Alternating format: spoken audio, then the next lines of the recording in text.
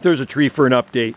So it's 12 days after the last freeze we had here. It's 10.5 degrees Celsius now. We're into a regular winter pattern of rain in January.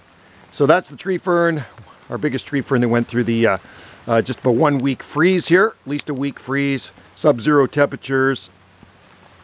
And well,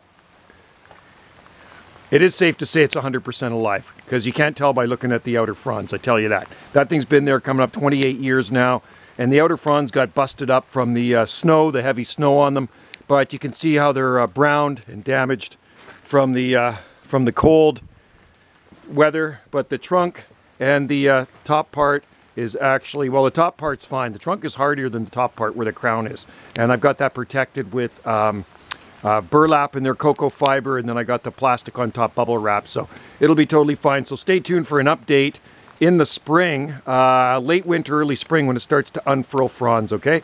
And it actually should look like that after a bad freeze. So nothing to be alarmed about, all right?